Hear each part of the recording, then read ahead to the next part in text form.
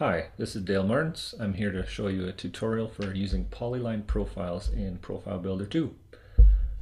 Now this is a new feature in Profile Builder, and what you want to do is you want to start with a top-down view.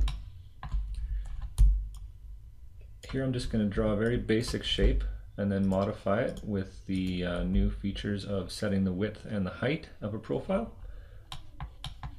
So I just have a basic gutter shape.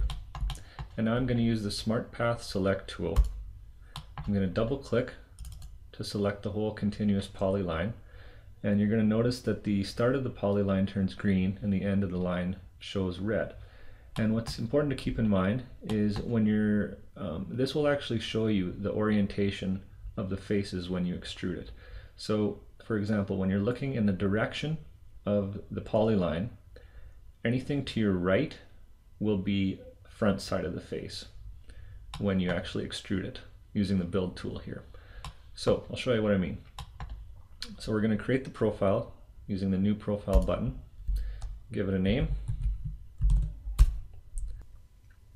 and now we're going to set the width and the height of the profile both to 4 inches.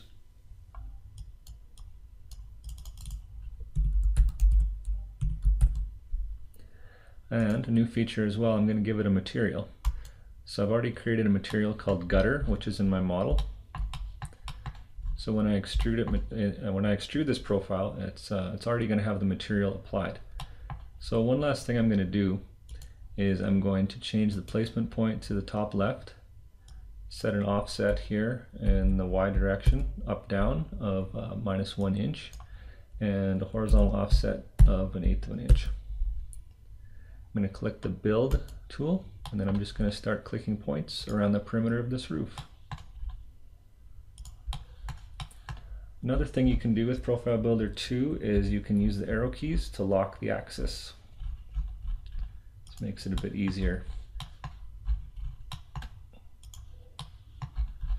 So as I close this off here, I want to zoom in and just make sure I click on the original point, and then it'll close.